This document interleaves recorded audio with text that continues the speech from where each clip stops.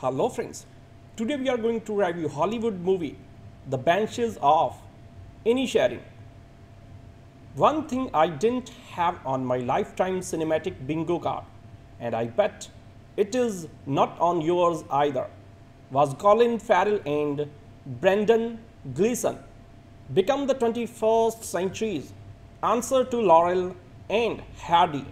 And yet, with 2008's In Bruges and now the Banshees of Inisherin, the Irish actors, under the writing and directing aegis of frequently pleasantly preserved Martin McDonagh, display a chemistry and virtuosic interplay that recalls nothing so much as the maestros of the early 20th century comedy of exasperation. This being a McDonagh work, it's a comedy of mortification as well as exasperation. It begins with a beautiful overhead shot of the title Irish island, all green below a clear blue sky. So in the picture, it only rains at night, while considering actual weather patterns in Ireland places the film in yet another genre, that of fantasy. The Carter Burwell score evokes idyllic times, and we see life is rather easy for Padraig, a milk farmer who lives with his sister in a modest cottage and apparently calls on his old friend Colin just about every day at 2. Because he sets out, he makes a remarkable about Colin to his sister Siobhan, who sarcastically replies, "Maybe he just don't like you no more." So this turns out to be a bit of inadvertent prophecy, because Colin rebuffs Padraig over the course of several discussions. We learn that Colin has come to find Padraig dull, and the earnest fellow's conversation is indeed limited if amiable, and that he believes he's got better things to do with his time, like compose songs on his fiddle. When Colin goes to confess at the island's church, he reveals he is also suffering from despair. He is suffering from quite a bit more than that. Banshees is set in 1923, and several times its characters discuss hearing guns going off on the not too far away mainland. Conflict between Colin and Padraig serves as a handy metaphor for Ireland's civil war at that time.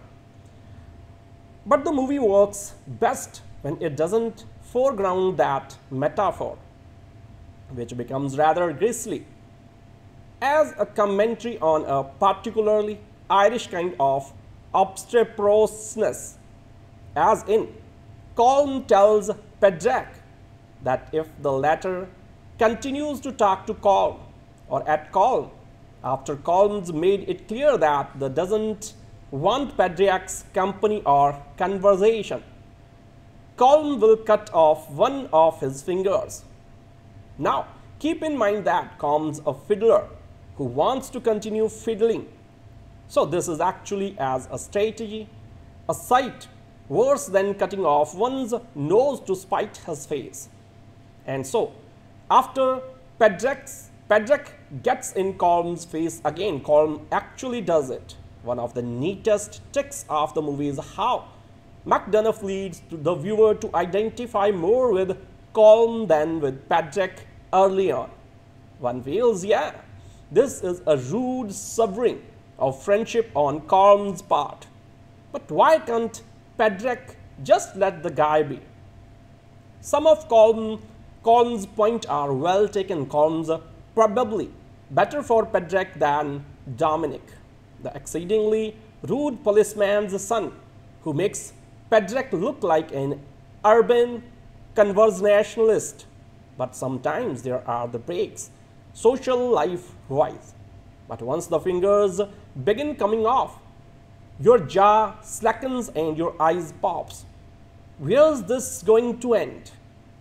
Nobody does self-loathing like the Irish, and with this film, McDonagh is on much suffered footing than he was when trying to tell America a thing or two with his film Three Billboards Outside Ebbing, Missouri in 2017.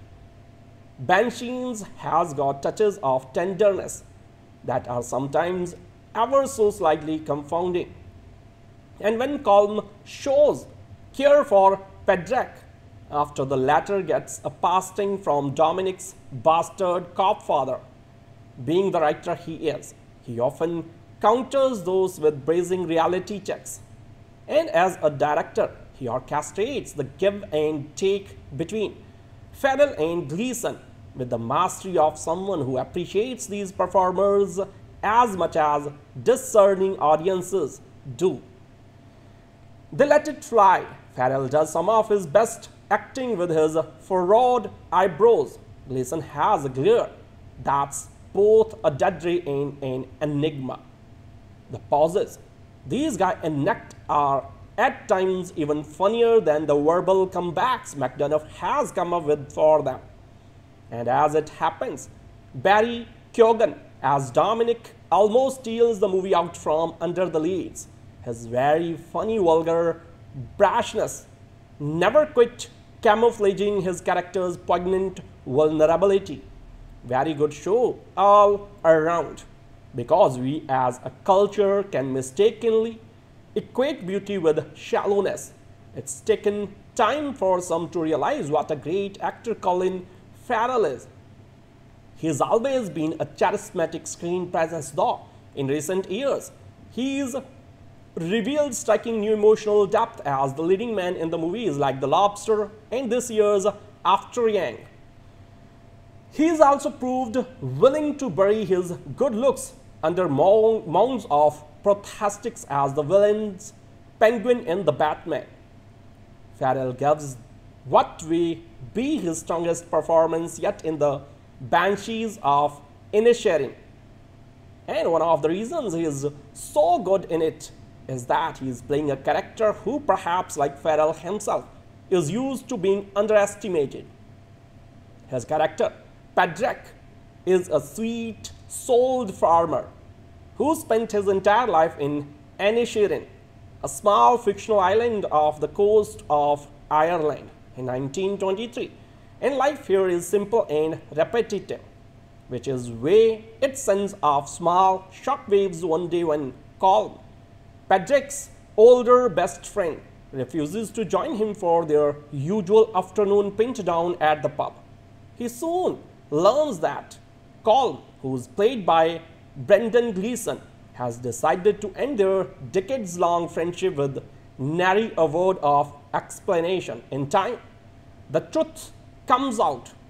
Colin finds Pedrick dull and is tired of listening to the younger man's endless yammering, especially since it keeps Colin from pursuing his passion, playing and composing violin music. Gleeson is terrific at showing you the tenderness beneath his outward stoicism. And what's heartbreaking is that Colin does still like Pedrick, but he also knows that their friendship is draining him. But Pedrick can't accept Colin's decision. He tries cajoling his former friend, then pleading with him, then badgering him. At one point, Colin becomes so irritated that he threatens to physically harm himself if Pedrick doesn't leave him alone. Sorry. And since this is a movie written and directed by Martin McDonagh, the British-Irish playwright and filmmaker with a taste for baroque comic violence, you know, it isn't an idle treat. So this movie isn't as grisly as some of McDonagh's earlier stage and screen works. I still have fond memories of seeing his blood-soaked play, The Lieutenant of Inisherin, years ago, and somewhat less fond memories of his Oscar-winning film, Three Billboards Outside Ebbing, Missouri.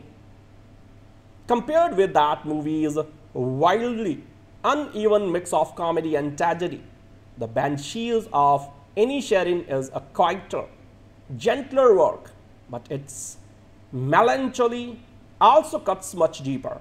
McDonagh opens the story with gorgeous, postcard-worthy images of Inisherin, all lush green landscapes and even a rainbow in the sky.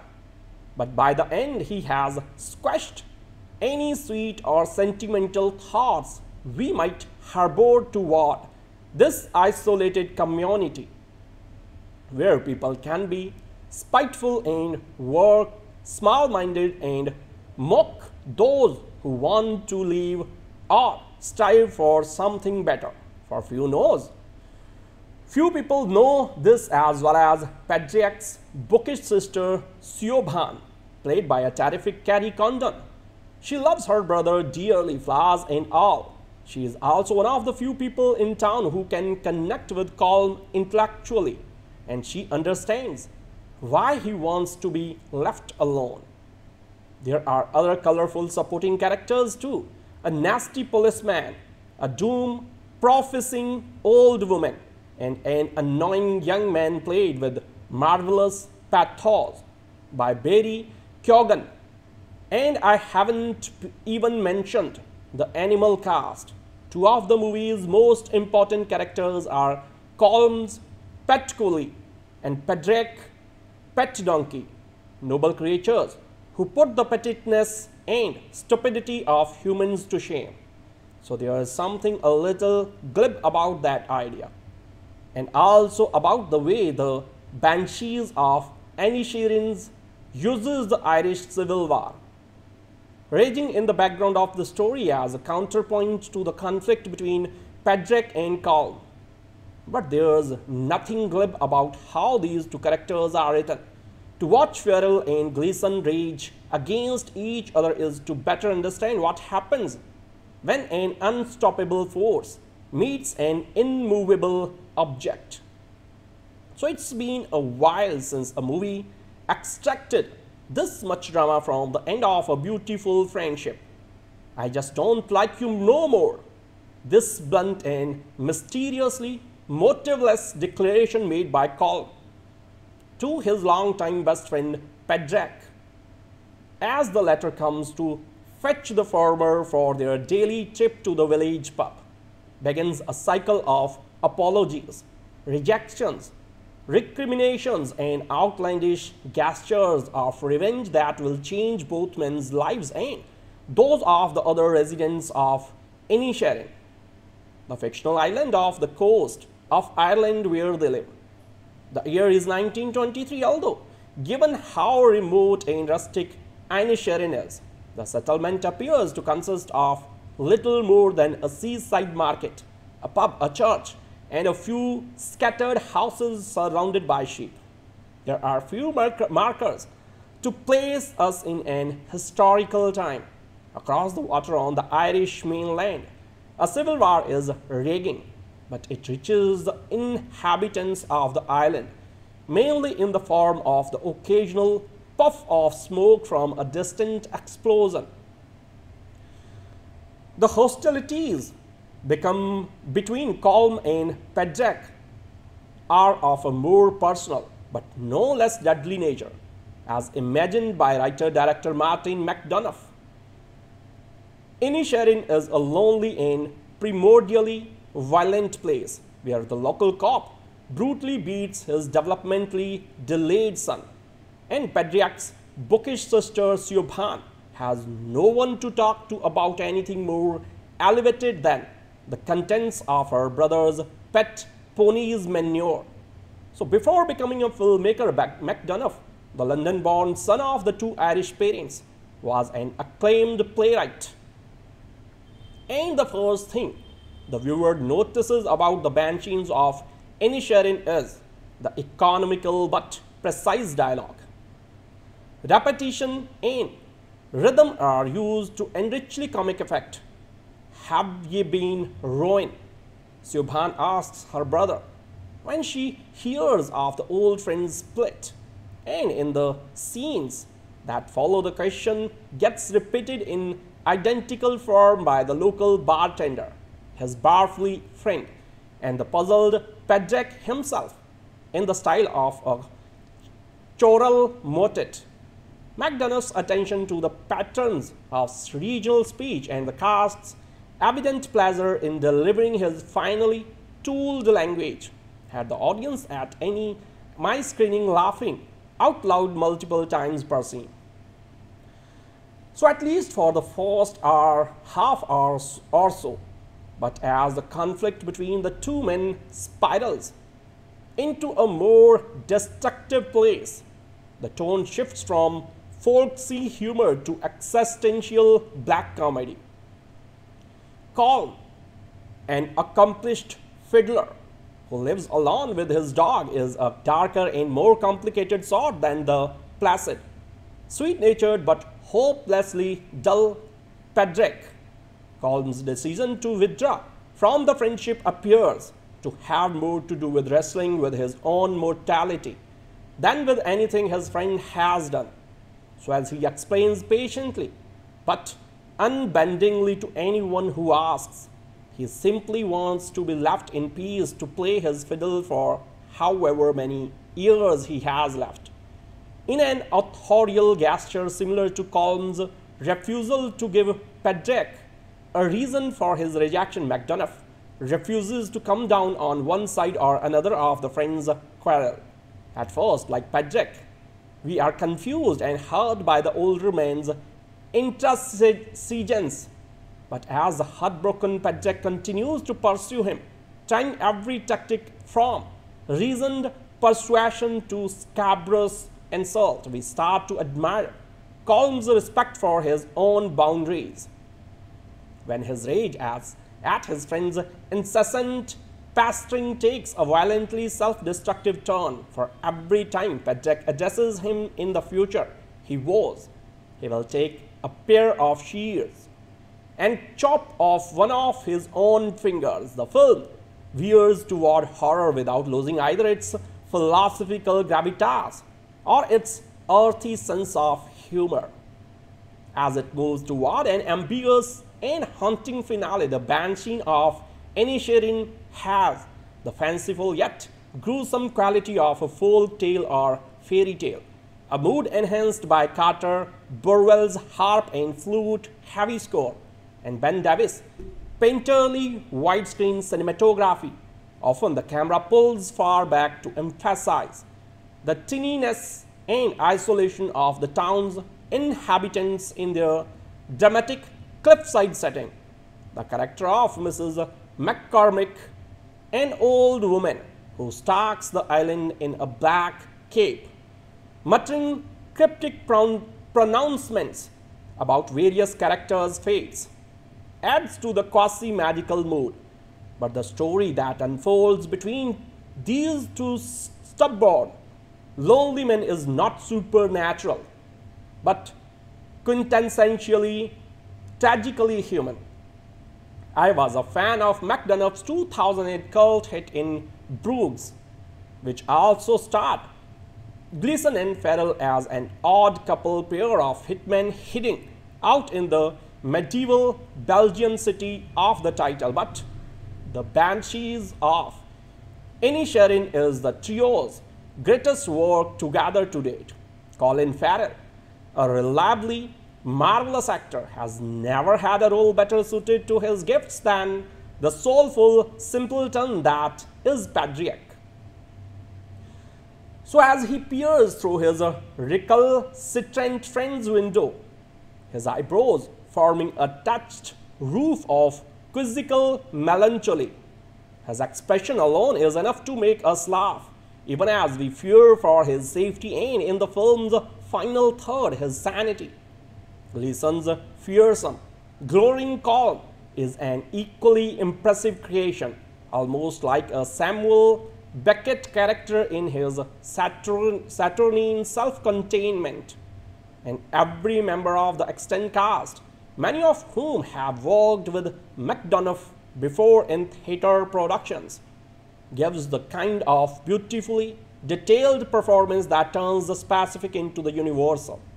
Especially unforgettable are Keoghan as the island's Holly fool, Condon as a bright young woman longing for a less provincial life, and our own Monaghan in a one-scene appearance as a musician friend of Colin's on whom Pedrick plays an uncharacteristically cruel trick. The Banshees of Inisherin's greatest gift to its audience is its refusal to turn a centric, intimate story into an allegory for anything other than what it is. The sad tale of an abruptly interrupted friendship in a beautiful, isolated place. Though the film takes on a big question about morality, loyalty, and the ultimate purpose and meaning of human life, McDonagh leaves us with no tidy moral lessons or injunctions about how to get on with our own friendships or otherwise conduct our lives. As the end credits roll, the audience is like the denizens of the movie's eponymous island, so left with only our own thoughts for company as we stare out at the implacable sea. The island of Inisherin, a rustic, windswept rock off the coast of Ireland, does not appear on any real-world maps, but its geography is unmistakable. Not only because the sweaters and the sheep, the paints of Guinness, and the thatched roofs bespeak a carefully curated Irish authenticity, but also because what happens on this island locates it firmly in an imaginary region that might be called County McDonagh. So this is a place governed by the playful and perverse sensibility of the dramatist and filmmaker Martin McDonagh, where the picturesque and the profane intermingle, where jaunty humor keeps company with gruesome violence. The boundaries of the realms extend from Spokane, Wash, to the Belgian city of Bruges by way of Missouri, and various actual and national Irish ports. The Banshees of Inisherin, McDonagh's new film, embellishes the cartography without necessarily breaking new ground. It's a good place to start if you are new to his work, and cozily, which is also to say horrifically familiar if you are already a fan. Other McDonagh hallmarks include a breakneck, sway-backed plot, by turns hilarious and grim, painted over with a nearly invisible varnish of sentimentality. So it's not necessary to believe what you see. It may indeed not be possible, but you can nonetheless find yourself beglued by the wayward sincerity of the characters and touched by the sparks of humanity their struggles cast off, and impressed by the craft of the actors and the crew. Perhaps above all, we are apt to be tickled, sometimes to gales of laughter, by the spray of verbal wit that characterizes the McDonagh dialect. So it's 1923, though modernity has dawdled a bit en route to Inisherin, where rural life proceeds at its immemorial pace. On the mainland, the Irish Civil War drags on. Distant gunfire can sometimes be heard across the water. The islanders pay it very little mind and don't see any point to taking a side. The local constable, a dull, violent brute and the closest thing to a pure villain this movie possesses, is pleased to have been recruited to assist in an execution. He doesn't know or care whether the National Army or the IRA is responsible for the killing. He is content to gawk and get paid. The Banshees, in any case, is concerned with an intensely local conflict between Pedrick, a sociable cowherder, and Colin, a melancholy fiddler. They have been drinking together nearly every afternoon at the local shebeen for as long as anyone can remember. until Colm abruptly and unilaterally declares an end to their friendship. "I just don't like you no more," he tells Patrick, who responds with wounded incredulity. Colm is quite serious. Every time Patrick dares to talk to him, he vows he will cut off one of his own fingers. This shocking, irrational threat, a violinist promising to sever himself from his art, gives the story a quasi momentum. Even after the digit starts to fly, Colm flings them at the door of Patrick's cottage. It's hard for Patrick or the audience to accept what's happening, so let alone understand it. What is Colm's problem? He may be a bit more worldly than his neighbors. The masks and other objects that decorate his house suggest an acquaintance with, or maybe just a curiosity about the world beyond the island. Gleeson plays him as a storm cloud in a billowing overcoat, an artist whose temperament is at once too delicate and too volatile for his surroundings. The parish priest worries that he is prone to the sin of despair, which sounds simplistic but not entirely inaccurate. You can understand how Colm might be annoyed with Patrick. Part of Farrell's charm is that he is always at least a little bit annoying, and that Colm is desperate for a change in his routine. He is composing a new tune, and time spent with a trifling drinking buddy threatens to distract him from this potential masterpiece. Still, self-mutilation seems a bit extreme, not necessarily in McDonagh's world. Colm and Patrick are flanked by sundry other Inisherinits, human and otherwise. Colm lives with a patient border collie. Patrick, surrounded by livestock of various kinds, is specially attached to a miniature donkey named Jenny. He also lives with his put-upon sensible sister Keoghan, who quietly dreams of leaving Inisherin and sometimes passes the time with Dominic, the intellectually challenged son of that dastardly constable. So some of these creatures are marked out for tragedy.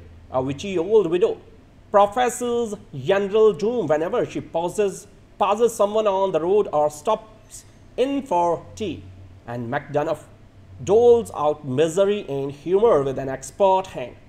The Banshees of Inisherin might feel a little thin if you hold it to conventional standard of comedy or drama. It's better thought of as a piece of village gossip, given a bit of literary polish and a handsome pastoral finish.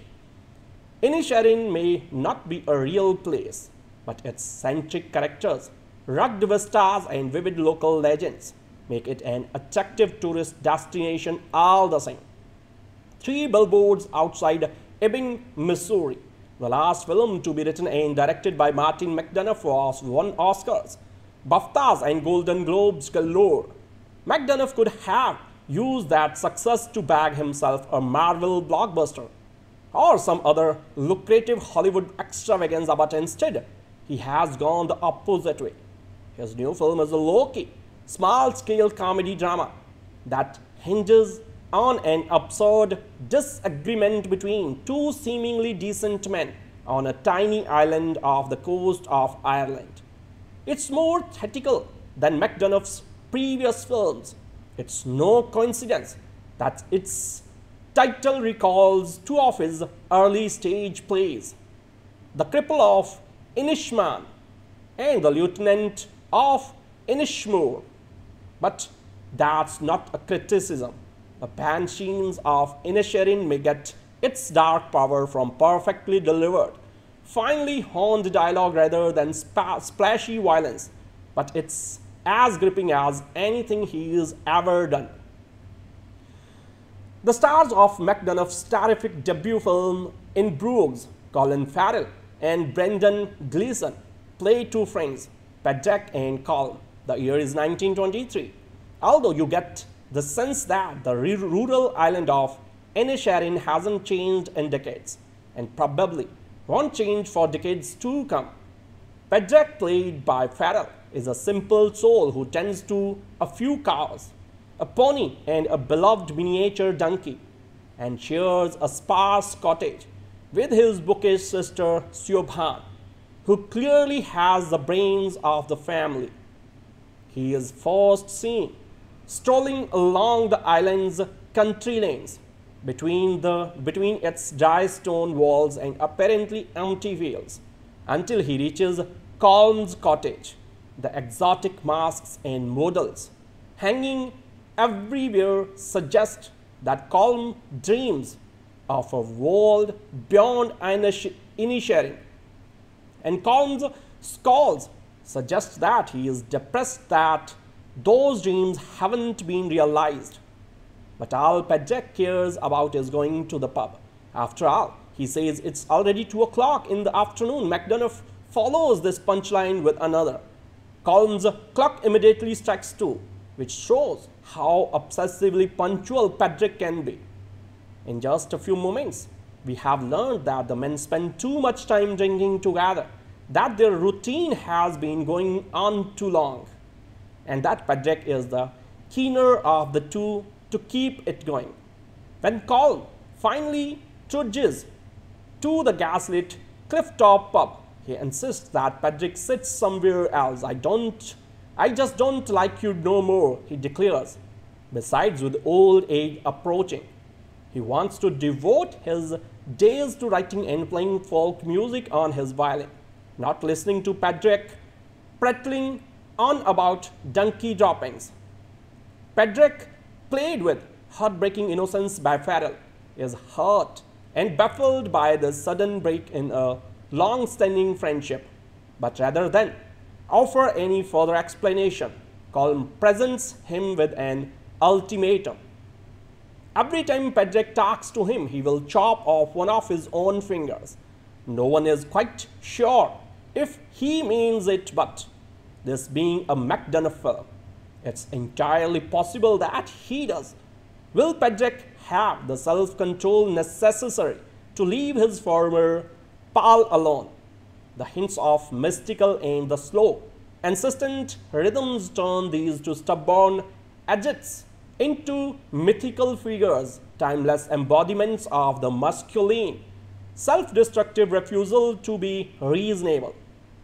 It's just a jaw-dropping premise that McDonagh could well have thought of the bizarre chopping off my own fingers threat and built his screenplay from there. Certainly, he doesn't take the plot much further.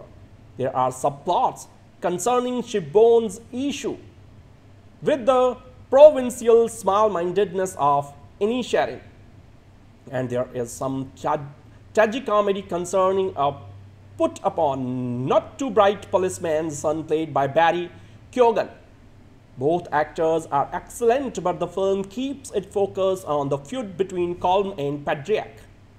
The question of whether being a creative artist is more worthwhile than being a happy lad, albeit a dull one, and the idea that the two men's intransigence might shed some light on Ireland's civil war. The characters often see and hear cannon fire on the mainland just across a strip of water, but no one knows who's fighting or why, and no one cares. The Banshees of Inisherin is quite steadily paced and slightly repetitive, but it's always compelling, and it eventually grows hauntingly sad. McDonagh doesn't stint on daft jokes and jovial banter, but his film gets bleaker, stranger, and more poetic as it goes on, until it feels as if the men's pointless falling out has broken something important, and that things can only get worse for them, the island and the world. The hints of mysticism and the slow, insistent rhythms turn these two stubborn agits into mythical figures, timeless embodiments of the masculine self-destructive refusals to be reasonable. Farrell, who won the Best Actor prize at September's Venice Film Festival, has a pained, confused naivety that's reminiscent of Stan Laurel. So the Banshees of Inisherin could be viewed as a pitch-black homage to Laurel and Hardy. But the refreshing part about it is how different it is from most other films, including McDonagh's own. It has the ring of a tall tale that has been told in pub after pub, gathering weird new derails every time until it has become a part of Irish folklore. So it's a story that you will want to hear and tell again and again. One thing I didn't have on my lifetime cinematic bingo card, and I bet it is not on yours either, was Colin Farrell and Brendan Gleeson become the 21st century's answer to Laurel and Hardy. And yet, with 2008's In Bruges and now the Banshees of Inisherin, the Irish actors under the writing and directing aegis of frequently pleasantly preserved Martin McDonagh display a chemistry and virtuosic interplay that recalls nothing so much as the maestros of the early 20th century comedy of exasperation. This being a McDonagh work, it's a comedy of mortification as well as exasperation. It begins with a beautiful overhead shot of the title Irish island, all green below a clear blue sky. So in the picture, it only rains at night, while considering actual weather patterns in Ireland places the film in yet another genre, that of fantasy. The Carter Burwell score evokes idyllic times, and we see life is rather easy for Padraig, a milk farmer who lives with his sister in a modest cottage and apparently calls on his old friend Colin just about every day at 2. Because he sets out, he makes a remarkable about Colin to his sister Keoghan, who sarcastically replies, "Maybe he just don't like you no more." So this turns out to be a bit of inadvertent prophecy, because Colin rebuffs Padraig over the course of several discussions. We learn that Colin has come to find Padraig dull, and the earnest fellow's conversation is indeed limited if amiable, and that he believes he's got better things to do with his time, like compose songs on his fiddle. When Colin goes to confess at the island's church, he reveals he is also suffering from despair. He is suffering from quite a bit more than that. Banshees is set in 1923, and several times its characters discuss hearing guns going off on the not too far away mainland. Conflict between Colin and Padraig serves as a handy metaphor for Ireland's civil war at that time. But the movie works best when it doesn't foreground that metaphor, which becomes rather grisly, as a commentary on a particularly Irish kind of obstreperousness, as in, Colin tells Padraig that if the latter continues to talk to Colin or at Colin after Colin's made it clear that he doesn't want Padraig's company or conversation, Colin will cut off one of his fingers. Now, keep in mind that Colin's a fiddler who wants to continue fiddling. So this is actually as a strategy a sight worse than cutting off one's nose to spite his face. And so, after Pedrick gets in Colm's face again, Colm actually does it. One of the neatest tricks of the movie is how McDonagh leads to the viewer to identify more with Colm than with Pedrick early on. One feels, yeah, this is a rude severing of friendship on Colm's part. But why can't Pedrick just let the guy be? Some of Colm's points are well taken. Colm's probably better for Pedrick than Dominic, the exceedingly rude policeman's son, who makes Pedrick look like an urban conversationalist. But sometimes there are the breaks, social life-wise. But once the fingers begin coming off, your jaw slackens and your eyes pops. Where's this going to end?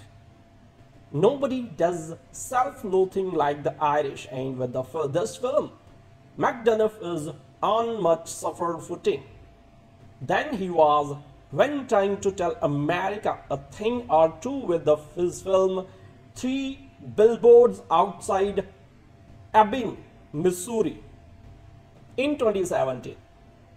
Banshees has got touches of tenderness that are sometimes ever so slightly confounding.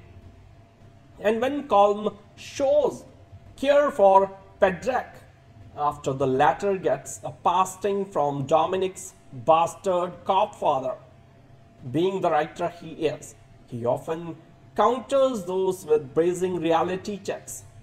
And as a director, he orchestrates the give and take between Farrell and Gleeson with the mastery of someone who appreciates these performers as much as discerning audiences do. They let it fly. Farrell does some of his best acting with his furrowed eyebrows.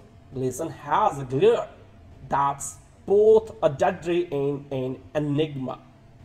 The pauses these guys enact are at times even funnier than the verbal comebacks McDonagh has come up with for them. And as it happens, Barry Keoghan as Dominic almost steals the movie out from under the leaves.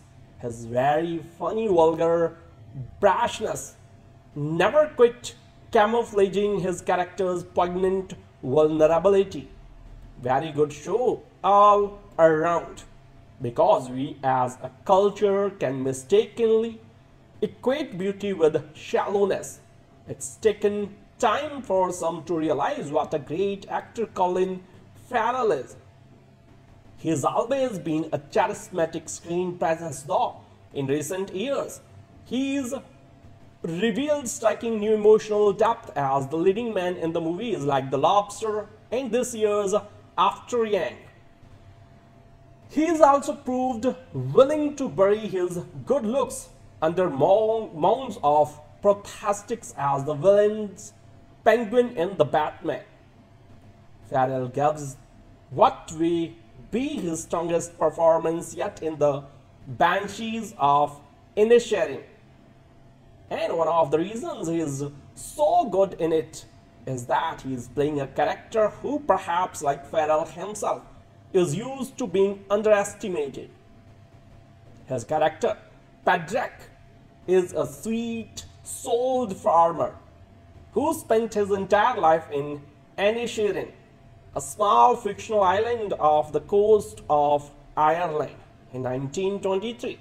And life here is simple and repetitive, which is why it sends off small shockwaves one day when Colm, Pedrick's older best friend, refuses to join him for their usual afternoon pint down at the pub. He soon learns that Colm, who's played by Brendan Gleeson, has decided to end their decades-long friendship with nary a word of explanation. In time, the truth comes out. Colm finds Pedrick dull and is and is tired of listening to the younger man's endless yammering, especially since it keeps Colin from pursuing his passion, playing and composing violin music. Gleeson is terrific at showing you the tenderness beneath his outward stoicism. And what's heartbreaking is that Colin does still like Patrick, but he also knows that their friendship is draining him. But Patrick can't accept Colin's decision. He tries cajoling his former friend, then pleading with him, then badgering him. At one point, Colin becomes so irritated that he threatens to physically harm himself if Patrick doesn't leave him alone. Sorry. And since this is a movie written and directed by Martin McDonagh, the British-Irish playwright and filmmaker with a taste for baroque comic violence, you know, it isn't an idle treat. So this movie isn't as grisly as some of McDonagh's earlier stage and screen works. I still have fond memories of seeing his blood-soaked play, The Lieutenant of Inisherin, years ago, and somewhat less fond memories of his Oscar-winning film, Three Billboards Outside Ebbing, Missouri. Compared with that movie's wildly uneven mix of comedy and tragedy, The Banshees of Inisherin is a quieter, gentler work, but its melancholy also cuts much deeper. McDonagh opens the story with gorgeous, postcard-worthy images of Inisherin, all lush green landscapes and even a rainbow in the sky. But by the end, he has squashed any sweet or sentimental thoughts we might harbor toward this isolated community, where people can be spiteful and work small-minded and mock those who want to live or strive for something better. For few people know this as well as Patrick's bookish sister Keoghan, played by a terrific Kerry Condon. She loves her brother dearly, flaws and all. She is also one of the few people in town who can connect with Colin intellectually, and she understands why he wants to be left alone. There are other colorful supporting characters too. A nasty policeman, a doom-prophesying old woman, and an annoying young man played with marvelous pathos by Barry Keoghan. And I haven't even mentioned the animal cast. Two of the movie's most important characters are Colin's pet collie and Patrick's pet donkey, noble creatures who put the pettiness and stupidity of humans to shame. So there is something a little glib about that idea, and also about the way the Banshees of Inisherin uses the Irish Civil War raging in the background of the story as a counterpoint to the conflict between Patrick and Colin. But there is nothing glib about how these two characters are written. To watch Farrell and Gleeson rage against each other is to better understand what happens when an unstoppable force meets an immovable object. So it's been a while since a movie extracted this much drama from the end of a beautiful friendship. I just don't like you no more.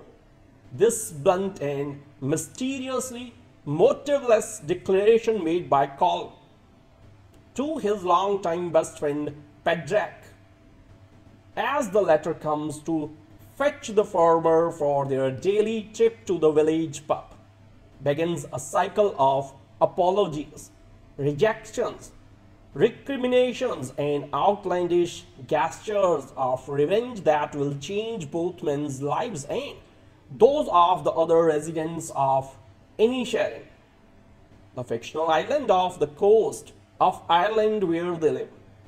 The year is 1923, although given how remote and rustic Inisherin is, the settlement appears to consist of little more than a seaside market, a pub, a church, and a few scattered houses surrounded by sheep. There are few markers to place us in an historical time. Across the water on the Irish mainland, a civil war is raging, but it reaches the inhabitants of the island mainly in the form of the occasional puff of smoke from a distant explosion. The hostilities become between Colin and Padraig are of a more personal but no less deadly nature, as imagined by writer-director Martin McDonagh.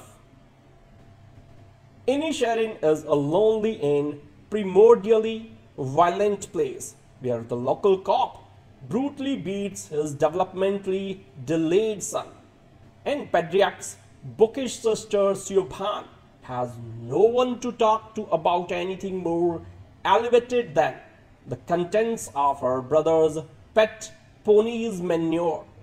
So before becoming a filmmaker, McDonagh, the London-born son of the two Irish parents, was an acclaimed playwright.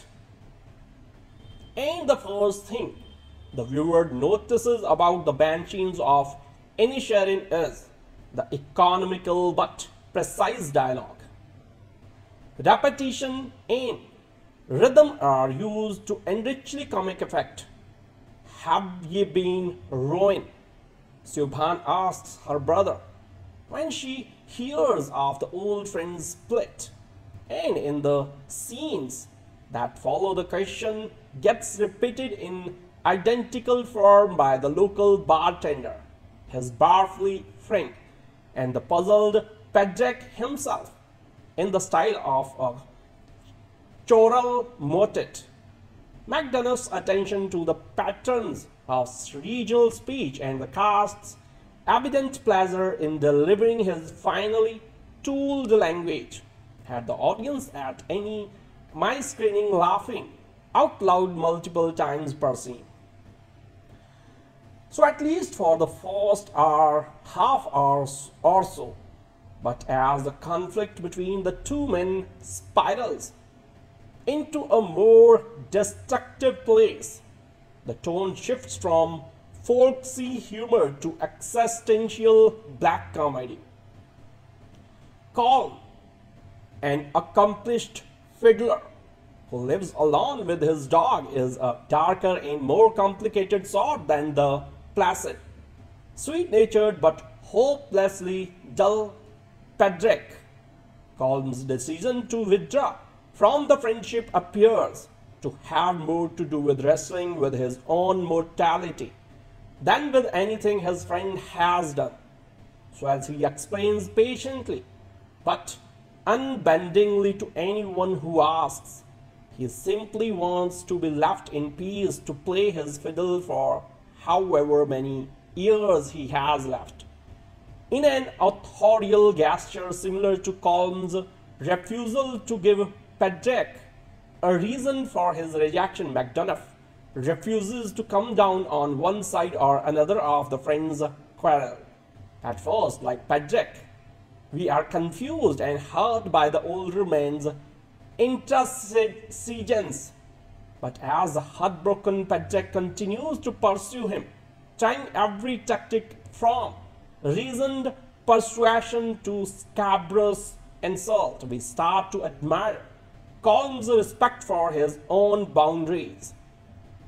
When his rage at his friend's incessant pestering takes a violently self-destructive turn for every time Padraig addresses him in the future, he will take a pair of shears and chop off one of his own fingers. The film veers toward horror without losing either its philosophical gravitas or its earthy sense of humor. As it moves toward an ambiguous and haunting finale, the Banshee of Inisherin has the fanciful yet gruesome quality of a folk tale or fairy tale, a mood enhanced by Carter Burwell's harp and flute heavy score, and Ben Davis' painterly widescreen cinematography. Often the camera pulls far back to emphasize the tinniness and isolation of the town's inhabitants in their dramatic cliffside setting. The character of Mrs. McCormick, an old woman who stalks the island in a black cape, muttering cryptic pronouncements about various characters' fates, adds to the quasi-magical mood. But the story that unfolds between these two stubborn, lonely men is not supernatural, but quintessentially, tragically human. I was a fan of McDonagh's 2008 cult hit in Bruges, which also starred Gleeson and Farrell as an odd couple pair of hitmen hiding out in the medieval Belgian city of the title. But The Banshees of Inisherin is the trio's greatest work together to date. Colin Farrell, a reliably marvelous actor, has never had a role better suited to his gifts than the soulful simpleton that is Patrick. So as he peers through his recalcitrant friend's window, his eyebrows forming a touched roof of quizzical melancholy, his expression alone is enough to make us laugh, even as we fear for his safety and, in the film's final third, his sanity. Gleeson's fearsome, glowing calm is an equally impressive creation, almost like a Samuel Beckett character in his Saturnine self-containment. And every member of the extant cast, many of whom have worked with McDonagh before in theatre productions, gives the kind of beautifully detailed performance that turns the specific into the universal. Especially unforgettable are Keoghan as the island's Holly fool, Condon as a bright young woman longing for a less provincial life, and Aaron Monaghan in a one-scene appearance as a musician friend of Colin's on whom Patrick plays an uncharacteristically cruel trick. The Banshees of Inisherin's greatest gift to its audience is its refusal to turn a eccentric, intimate story into an allegory for anything other than what it is. The sad tale of an abruptly interrupted friendship in a beautiful, isolated place. Though the film takes on a big question about morality, loyalty, and the ultimate purpose and meaning of human life, McDonagh leaves us with no tidy moral lessons or injunctions about how to get on with our own friendships or otherwise conduct our lives. As the end credits roll, the audience is like the denizens of the movie's eponymous island, so left with only our own thoughts for company as we stare out at the implacable sea. The island of Inisherin, a rustic, windswept rock off the coast of Ireland, does not appear on any real-world maps, but its geography is unmistakable. Not only because the sweaters and the sheep, the paints of Guineas, and the thatched roofs bespeak a carefully curated Irish authenticity, but also because what happens on this island locates it firmly in an imaginary region that might be called County McDonagh. So this is a place governed by the playful and perverse sensibility of the dramatist and filmmaker Martin McDonagh, where the picturesque and the profane intermingle, where jaunty humor keeps company with gruesome violence.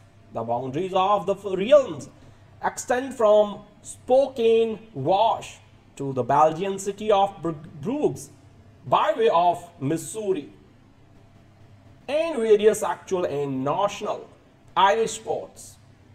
The Banshees of Inisherin, McDonagh's new film, embellishes the cartography without necessarily breaking new ground. It's a good place to start if you are new to his work, and cozily, which is also to say horrifically familiar if you are already a fan. Other McDonagh hallmarks include a breakneck, sway-backed plot, by turns hilarious and grim, painted over with a nearly invisible varnish of sentimentality. So it's not necessary to believe what you see. It may indeed not be possible, but you can nonetheless find yourself beglued by the wayward sincerity of the characters and touched by the sparks of humanity their struggles cast off, and impressed by the craft of the actors and the crew. Perhaps above all, we are apt to be tickled, sometimes to gales of laughter, by the spray of verbal wit that characterizes the McDonagh dialect. So it's 1923, though modernity has dawdled a bit en route to Inisherin, where rural life proceeds at its immemorial pace. On the mainland, the Irish Civil War drags on. Distant gunfire can sometimes be heard across the water. The islanders pay it very little mind and don't see any point to taking a side. The local constable, a dull, violent brute and the closest thing to a pure villain this movie possesses, is pleased to have been recruited to assist in an execution. He doesn't know or care whether the National Army or the IRA is responsible for the killing. He is content to gawk and get paid. The Banshees, in any case, is concerned with an intensely local conflict between Patrick, a sociable cowherder, and Colin, a melancholy fiddler. They have been drinking together nearly every afternoon at the local shebeen for as long as anyone can remember, until Colin abruptly and unilaterally declares an end to their friendship. "I just don't like you no more," he tells Patrick, who responds with wounded incredulity. Colin is quite serious. Every time Patrick dares to talk to him, he vows he will cut off one of his own fingers. This shocking, irrational threat, a violinist promising to sever himself from his art, gives the story a quasi momentum.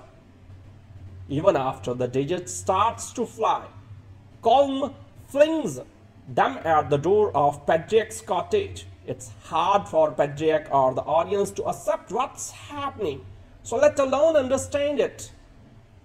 What is Colin's problem? He may be a bit more worldly than his neighbors.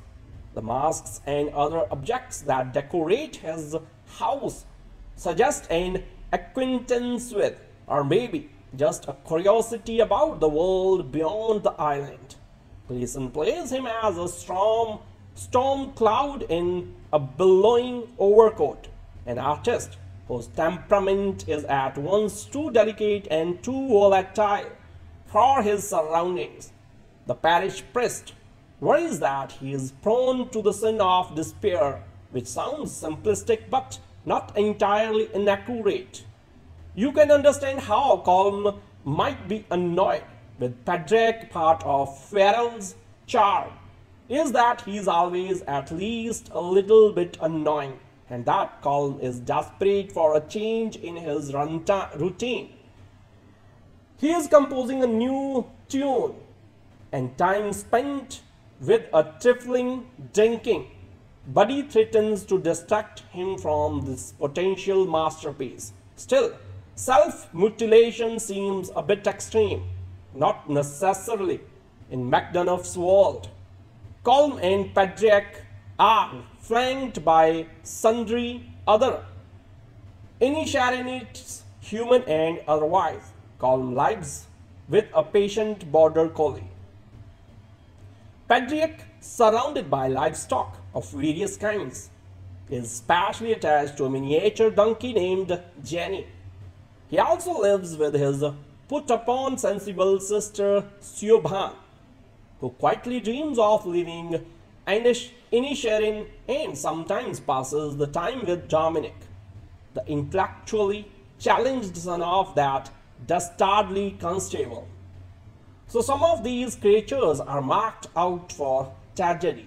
A witchy old widow professes general doom whenever she passes someone on the road or stops in for tea, and McDonagh doles out misery and humor with an expert hand.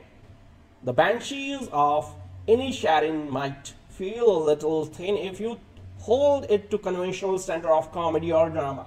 It's better thought of as a piece of village gossip, given a bit of literary polish and a handsome pastoral finish. Inisherin may not be a real place, but its centric characters, rugged vistas and vivid local legends make it an attractive tourist destination all the same. 3 billboards outside Ebbing, Missouri.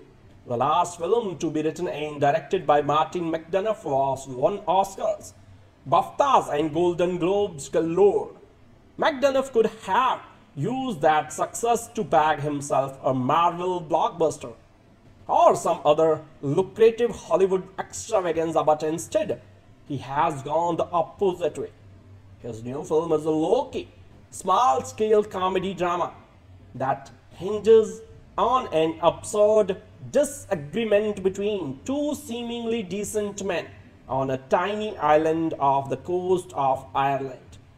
It's more theatrical than McDonagh's previous films. It's no coincidence that its title recalls 2 of his early stage plays, The Cripple of Inishmaan and The Lieutenant of Inishmore. But that's not a criticism. The Banshees of Inisherin may get its dark power from perfectly delivered, finely honed dialogue rather than splashy violence, but it's as gripping as anything he's ever done. The stars of McDonagh's terrific debut film in Bruges, Colin Farrell and Brendan Gleeson, play 2 friends, Patrick and Colin. The year is 1923. Although you get the sense that the rural island of Inisherin hasn't changed in decades, and probably won't change for decades to come. Patrick, played by Farrell, is a simple soul who tends to a few cows, a pony and a beloved miniature donkey, and shares a sparse cottage with his bookish sister Keoghan, who clearly has the brains of the family. He is first seen strolling along the island's country lanes between its dry stone walls and apparently empty fields until he reaches Colin's cottage. The exotic masks and models hanging everywhere suggest that Colin dreams of a world beyond Inisherin, and Colin's scowls suggest that he is depressed that those dreams haven't been realized. But all Patrick cares about is going to the pub. After all, he says it's already 2 o'clock in the afternoon. McDonagh follows this punchline with another. Colin's clock immediately strikes 2, which shows how obsessively punctual Patrick can be. In just a few moments, we have learned that the men spend too much time drinking together, that their routine has been going on too long, and that Patrick is the keener of the two to keep it going. When Colin finally trudges to the gaslit cliff-top pub, he insists that Patrick sits somewhere else. I just don't like you no more, he declares. Besides, with old age approaching, he wants to devote his days to writing and playing folk music on his violin, not listening to Patrick prattling on about donkey droppings. Patrick, played with heartbreaking innocence by Farrell, is hurt and baffled by the sudden break in a long-standing friendship. But rather than offer any further explanation, Colin presents him with an ultimatum. Every time Patrick talks to him, he will chop off one of his own fingers. No one is quite sure if he means it, but this being a McDonagh fellow, it's entirely possible that he does. Will Patrick have the self-control necessary to leave his former pal alone? The hints of mystical and the slow, insistent rhythms turn these to stubborn adjects into mythical figures, timeless embodiments of the masculine, self-destructive refusal to be reasonable. It's just a jaw-dropping premise that McDonagh could well have thought of the bizarre chopping off my own fingers threat and built his screenplay from there. Certainly, he doesn't take the plot much further. There are subplots concerning Shipbone's issue with the provincial small-mindedness of Inisherin, and there is some tragicomedy concerning a put upon not too bright policeman's son played by Barry Keoghan. Both actors are excellent, but the film keeps its focus on the feud between Colin and Patrick.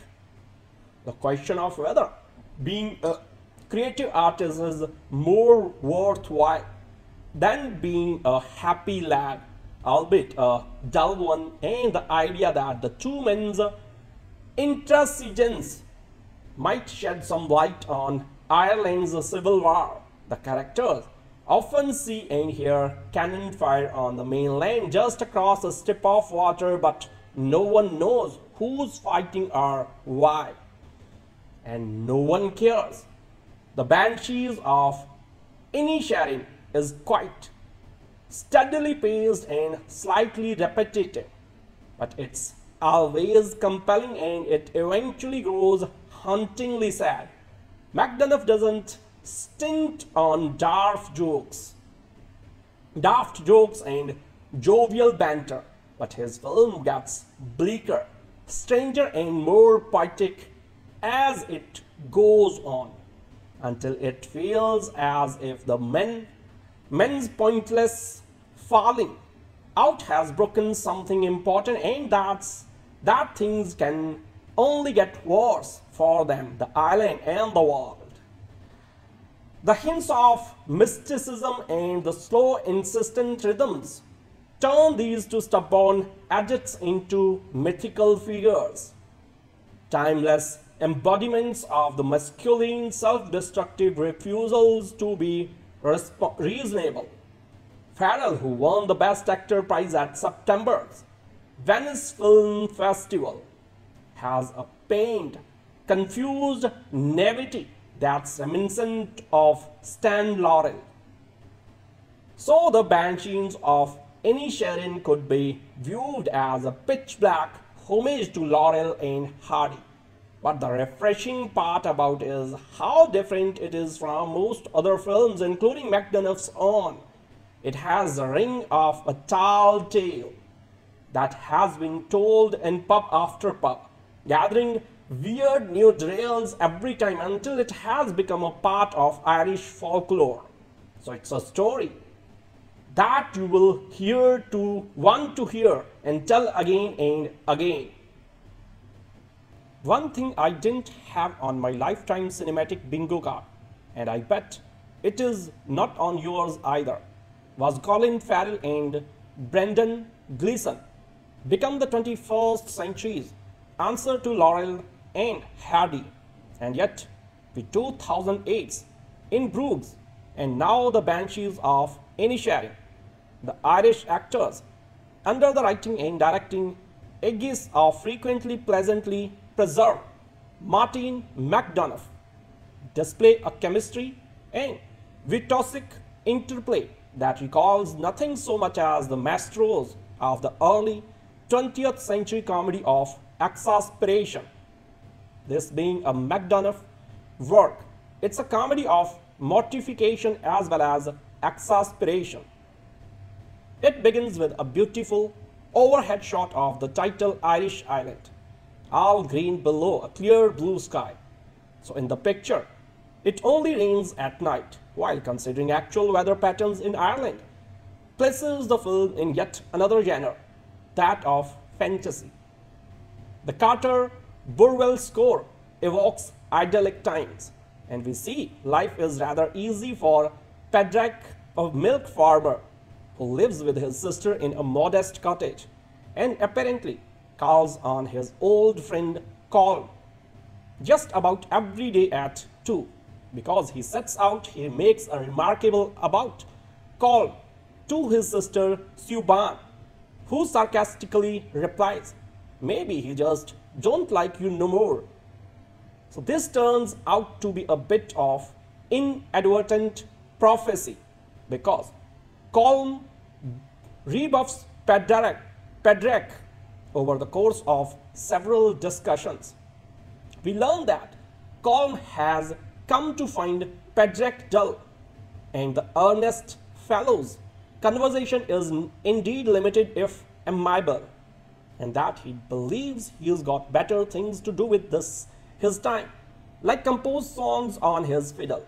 When Colin goes to confess at the island's church, he reveals he is also suffering from despair.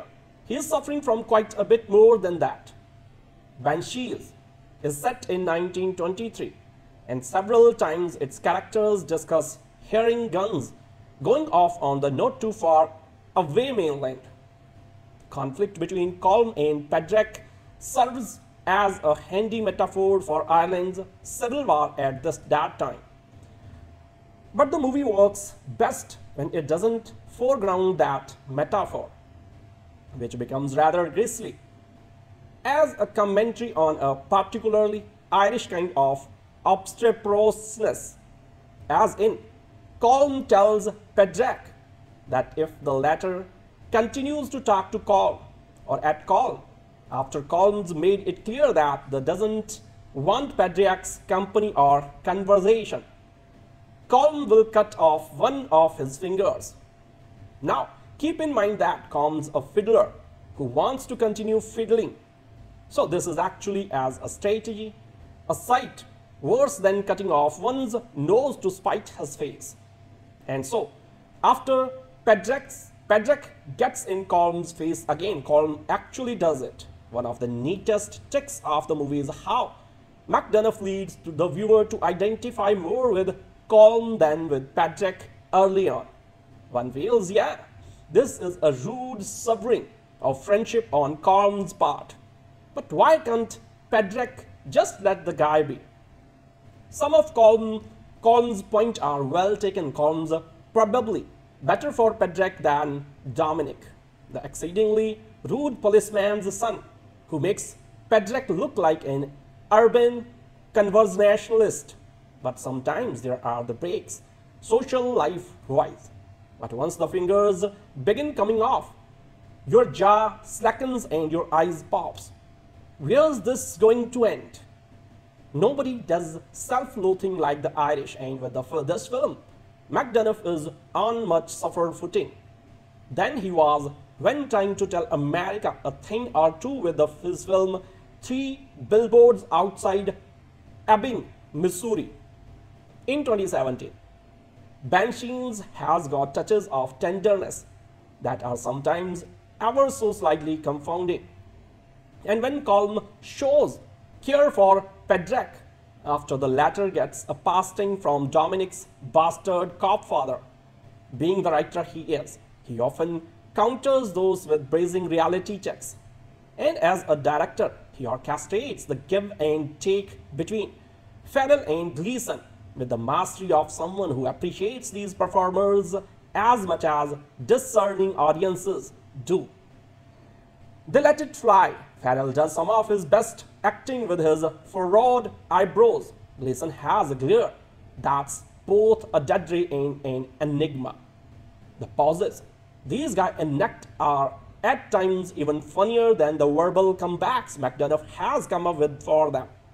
And as it happens, Barry Keoghan as Dominic almost steals the movie out from under the leads.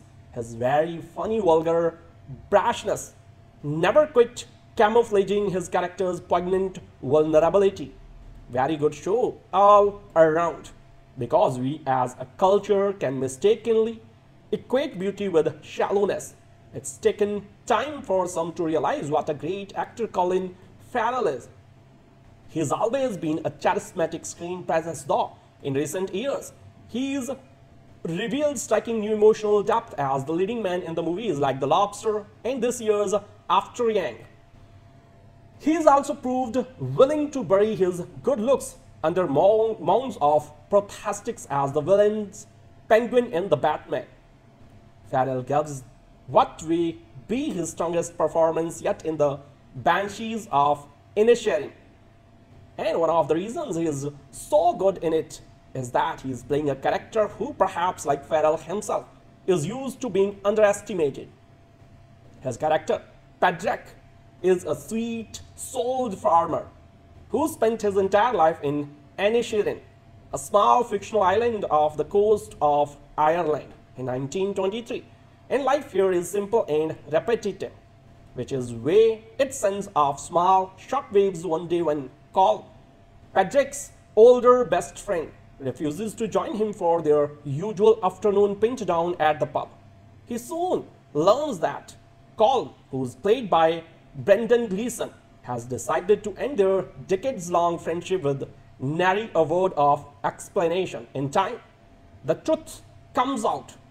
Colin finds Pedrick dull and is tired of listening to the younger man's endless yammering, especially since it keeps Colin from pursuing his passion, playing and composing violin music. Gleeson is terrific at showing you the tenderness beneath his outward stoicism. And what's heartbreaking is that Colin does still like Pedrick, but he also knows that their friendship is draining him. But Pedrick can't accept Colin's decision. He tries cajoling his former friend, then pleading with him, then badgering him. At one point, Colin becomes so irritated that he threatens to physically harm himself if Pedrick doesn't leave him alone. Sorry. And since this is a movie written and directed by Martin McDonagh, the British-Irish playwright and filmmaker with a taste for baroque comic violence, you know, it isn't an idle treat. So this movie isn't as grisly as some of McDonagh's earlier stage and screen works. I still have fond memories of seeing his blood-soaked play, The Lieutenant of Inisherin, years ago, and somewhat less fond memories of his Oscar-winning film, Three Billboards Outside Ebbing, Missouri. Compared with that movie's wildly uneven mix of comedy and tragedy, The Banshees of Inisherin is a quieter, gentler work, but its melancholy also cuts much deeper. McDonagh opens the story with gorgeous, postcard-worthy images of Inisherin, all lush green landscapes and even a rainbow in the sky.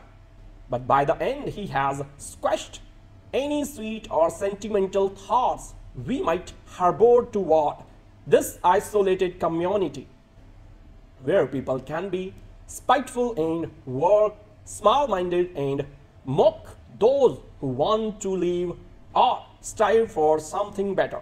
For few people know this as well as Patrick's bookish sister Keoghan, played by a terrific Kerry Condon.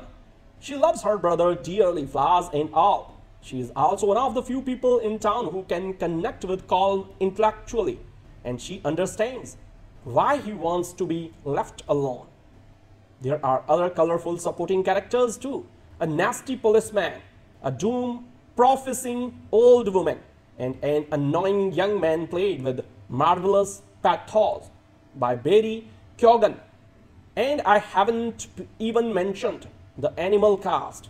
Two of the movie's most important characters are Colin's pet collie and Patrick's pet donkey, noble creatures who put the pettiness and stupidity of humans to shame. So there is something a little glib about that idea.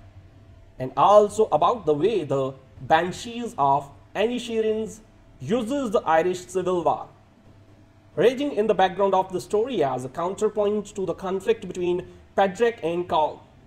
But there's nothing glib about how these two characters are written. To watch Farrell and Gleeson rage against each other is to better understand what happens when an unstoppable force meets an immovable object. So it's been a while since a movie extracted this much drama from the end of a beautiful friendship. I just don't like you no more. This blunt and mysteriously motiveless declaration made by Colin to his longtime best friend Patrick, as the latter comes to fetch the former for their daily trip to the village pub, begins a cycle of apologies, rejections, recriminations, and outlandish gestures of revenge that will change both men's lives and those of the other residents of Inisherin, the fictional island off the coast of Ireland where they live. The year is 1923, although given how remote and rustic Inisherin is, the settlement appears to consist of little more than a seaside market, a pub, a church, and a few scattered houses surrounded by sheep. There are few markers to place us in an historical time. Across the water on the Irish mainland, a civil war is raging, but it reaches the inhabitants of the island, mainly in the form of the occasional puff of smoke from a distant explosion. The hostilities between Colin and Patrick are of a more personal but no less deadly nature, as imagined by writer-director Martin McDonagh. Inisherin is a lonely and primordially violent place where the local cop brutally beats his developmentally delayed son, and Patrick's bookish sister Keoghan has no one to talk to about anything more elevated than the contents of her brother's pet pony's manure. So before becoming a filmmaker, McDonagh, the London-born son of the two Irish parents, was an acclaimed playwright. And the first thing the viewer notices about the Banshees of Inisherin is the economical but precise dialogue. Repetition and rhythm are used to enrich the comic effect. Have ye been ruined? Keoghan asks her brother when she hears of the old friend's split, and in the scenes that follow, the question gets repeated in identical form by the local bartender, his barfly friend, and the puzzled Patrick himself, in the style of a choral motet. McDonagh's attention to the patterns of regional speech and the cast's evident pleasure in delivering his finely tooled language had the audience at my screening laughing out loud multiple times per scene. So at least for the first half hour or so, but as the conflict between the two men spirals into a more destructive place, the tone shifts from folksy humor to existential black comedy. Colin, an accomplished fiddler who lives alone with his dog, is a darker and more complicated sort than the placid, sweet-natured but hopelessly dull Pedrick. Colm's decision to withdraw from the friendship appears to have more to do with wrestling with his own mortality than with anything his friend has done. So as he explains patiently but unbendingly to anyone who asks, he simply wants to be left in peace to play his fiddle for however many years he has left. In an authorial gesture similar to Colm's refusal to give Pedrick a reason for his rejection, McDonagh refuses to come down on one side or another of the friends' quarrel. At first, like Pedrick, we are confused and hurt by the older man's intransigence. But as the heartbroken Pedrick continues to pursue him, trying every tactic from reasoned persuasion to scabrous insult, we start to admire Colm's respect for his own boundaries. When his rage at his friend's incessant pestering takes a violently self-destructive turn, for every time Pedrick addresses him in the future, he vows he will take a pair of shears and chop off one of his own fingers. The film veers toward horror without losing either its philosophical gravitas or its earthy sense of humor. As it moves toward an ambiguous and haunting finale, the Banshees of Inisherin has the fanciful yet gruesome quality of a folk tale or fairy tale, a mood enhanced by Carter Burwell's harp and flute heavy score and Ben Davis' painterly widescreen cinematography. Often the camera pulls far back to emphasize the tininess and isolation of the town's inhabitants in their dramatic cliffside setting. The character of Mrs. McCormick, an old woman who stalks the island in a black cape, muttering cryptic pronouncements about various characters' fates, adds to the quasi-magical mood. But the story that unfolds between these two stubborn, lonely men is not supernatural, but quintessentially, tragically human. I was a fan of McDonagh's 2008 cult hit in Bruges, which also starred Gleeson and Farrell as an odd couple pair of hitmen hiding out in the medieval Belgian city of the title. But the Banshees of Inisherin is the trio's greatest work together to date. Colin Farrell, a reliably marvelous actor, has never had a role better suited to his gifts than the soulful simpleton that is Pedrick. So as he peers through his recalcitrant friend's window, his eyebrows forming a touched roof of quizzical melancholy, his expression alone is enough to make us laugh, even as we fear for his safety and, in the film's final third, his sanity. Gleeson's fearsome, glowering calm is an equally impressive creation, almost like a Samuel Beckett character in his saturnine self-containment. And every member of the extant cast, many of whom have worked with McDonagh before in theatre productions, gives the kind of beautifully detailed performance that turns the specific into the universal. Especially unforgettable are Keoghan as the island's holly fool, Condon as a bright young woman longing for a less provincial life, and Aaron Monaghan in a one-scene appearance as a musician friend of Colm's on whom Pedrick plays an uncharacteristically cruel trick. The Banshees of Inisherin's greatest gift to its audience is its refusal to turn a eccentric, intimate story into an allegory for anything other than what it is. The sad tale of an abruptly interrupted friendship in a beautiful, isolated place. Though the film takes on a big question about morality, loyalty, and the ultimate purpose and meaning of human life, McDonagh leaves us with no tidy moral lessons or injunctions about how to get on with our own friendships or otherwise conduct our lives.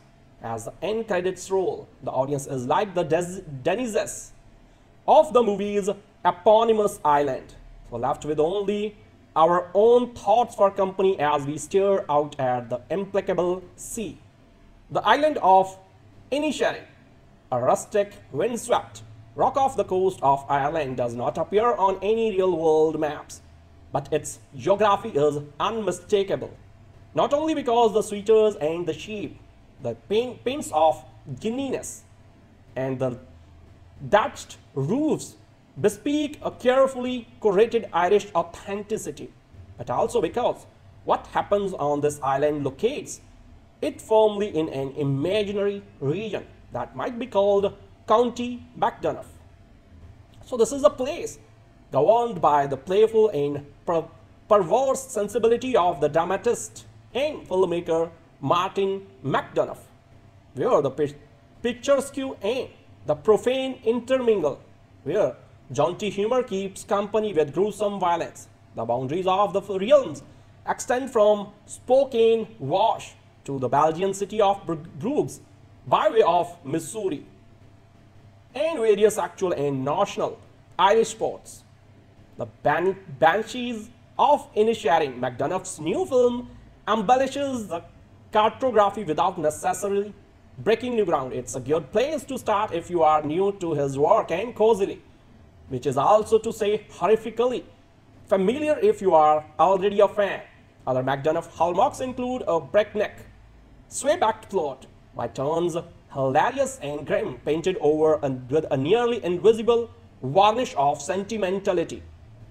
So it's not necessary to believe what you see. It may indeed not be possible, but you can nonetheless find yourself beglued by the wayward sincerity of the characters and touched by the sparks of humanity their struggles cast off, and impressed by the craft of the actors and the crew. Perhaps above all, we are apt to be tickled, sometimes to gales of laughter, by the spray of verbal wit that characterizes the McDonagh dialect. So it's 1923, though modernity has dawdled a bit en route to Inisherin, where rural life proceeds at its immemorial pace. On the mainland, the Irish Civil War drags on. Distant gunfire can sometimes be heard across the water. The islanders pay it very little mind and don't see any point to taking a side. The local constable, a dull, violent brute and the closest thing to a pure villain this movie possesses, is pleased to have been recruited to assist in an execution.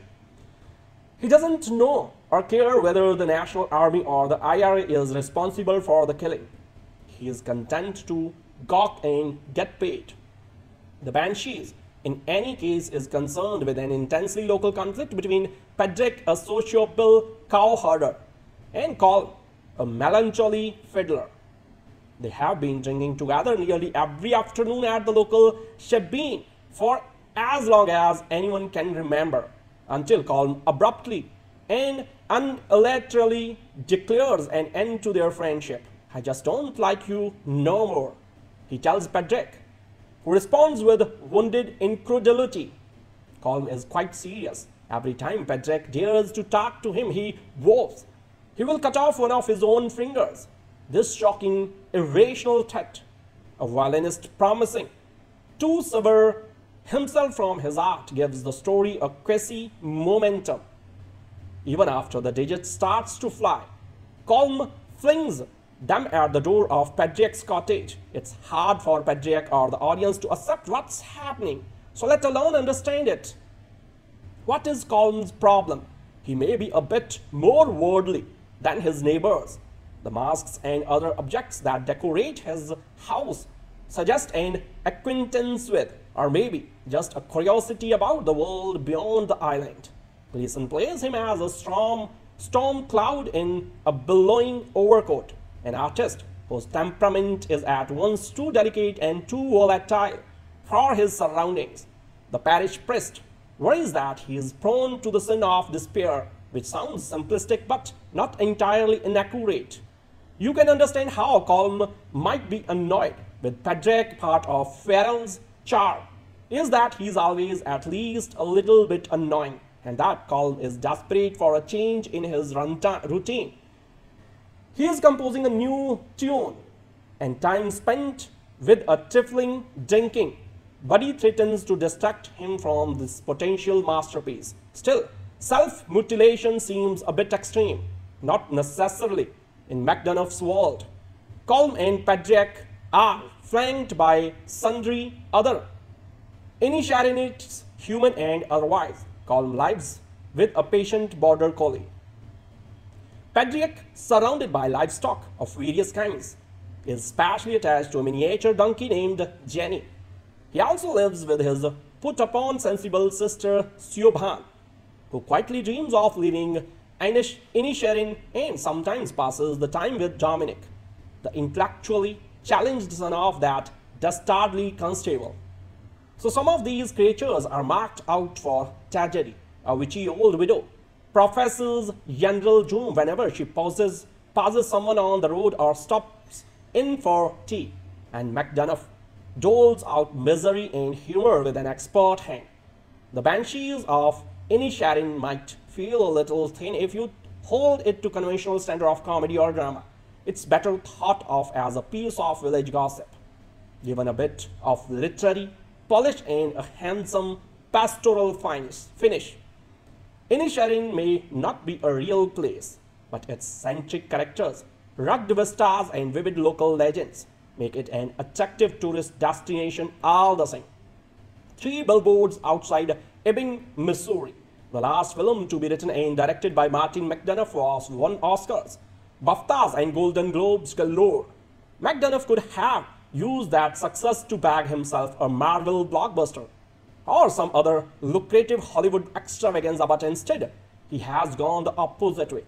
His new film is a low-key, small-scale comedy drama that hinges on an absurd disagreement between 2 seemingly decent men on a tiny island off the coast of Ireland. It's more theatrical than McDonagh's previous films. It's no coincidence that its title recalls 2 of his early stage plays, The Cripple of Inishmaan and The Lieutenant of Inishmore. But that's not a criticism. The Banshees of Inisherin may get its dark power from perfectly delivered, finely honed dialogue rather than splashy violence, but it's as gripping as anything he's ever done. The stars of McDonagh's terrific debut film In Bruges, Colin Farrell and Brendan Gleeson, play 2 friends, Padraig and Colm. The year is 1923. Although you get the sense that the rural island of Inisherin hasn't changed in decades, and probably won't change for decades to come. Padraig, played by Farrell, is a simple soul who tends to a few cows, a pony and a beloved miniature donkey, and shares a sparse cottage with his bookish sister Keoghan, who clearly has the brains of the family. He is first seen strolling along the island's country lanes between its dry stone walls and apparently empty fields until he reaches Colm's cottage. The exotic masks and models hanging everywhere suggest that Colm dreams of a world beyond Inisherin, and Colm's scowls suggest that he is depressed that those dreams haven't been realized. But all Padraig cares about is going to the pub. After all, he says it's already 2 o'clock in the afternoon. McDonagh follows this punchline with another. Colm's clock immediately strikes 2, which shows how obsessively punctual Padraig can be. In just a few moments, we have learned that the men spend too much time drinking together, that their routine has been going on too long, and that Padraig is the keener of the two to keep it going. When Colm finally trudges to the gaslit clifftop pub, he insists that Padraig sits somewhere else. I just don't like you no more, he declares. Besides, with old age approaching, he wants to devote his days to writing and playing folk music on his violin, not listening to Padraig prattling on about donkey droppings. Padraig, played with heartbreaking innocence by Farrell, is hurt and baffled by the sudden break in a long-standing friendship. But rather than offer any further explanation, Colin presents him with an ultimatum. Every time Pedrick talks to him, he will chop off one of his own fingers.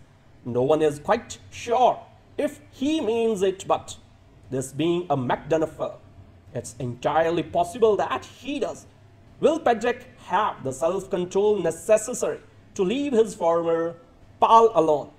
The hints of mystical and the slow, insistent rhythms turn these to stubborn adjects into mythical figures, timeless embodiments of the masculine, self-destructive refusal to be reasonable. It's just a jaw-dropping premise that McDonagh could well have thought of the bizarre chopping off my own fingers threat and built his screenplay from there. Certainly, he doesn't take the plot much further. There are subplots concerning Shipbone's issue with the provincial small-mindedness of Inisherin. And there is some tragicomedy concerning a put-upon, not too bright policeman's son played by Barry Keoghan. Both actors are excellent, but the film keeps it focused on the feud between Colin and Pedrick. The question of whether being a creative artist is more worthwhile than being a happy lad, albeit a dull one, and the idea that the two men's intransigence might shed some light on Ireland's civil war. The characters often see and hear cannon fire on the mainland just across a strip of water, but no one knows who's fighting or why. And no one cares. The Banshees of Inisherin is quite steadily paced and slightly repetitive, but it's always compelling and it eventually grows hauntingly sad. McDonagh doesn't stint on daft jokes and jovial banter, but his film gets bleaker, stranger and more poetic as it goes on, until it feels as if the men's pointless falling out has broken something important, and that things can only get worse for them, the island and the world. The hints of mysticism and the slow, insistent rhythms turn these to stubborn adjects into mythical figures, timeless embodiments of the masculine self-destructive refusals to be reasonable. Farrell, who won the Best Actor prize at September's Venice Film Festival, has a pained, confused naivety that's reminiscent of Stan Laurel. So the Banshees of Inisherin could be viewed as a pitch-black homage to Laurel and Hardy. But the refreshing part about it is how different it is from most other films, including McDonagh's own. It has the ring of a tall tale that has been told in pub after pub, gathering weird new details every time until it has become a part of Irish folklore. So it's a story that you will want to hear and tell again and again.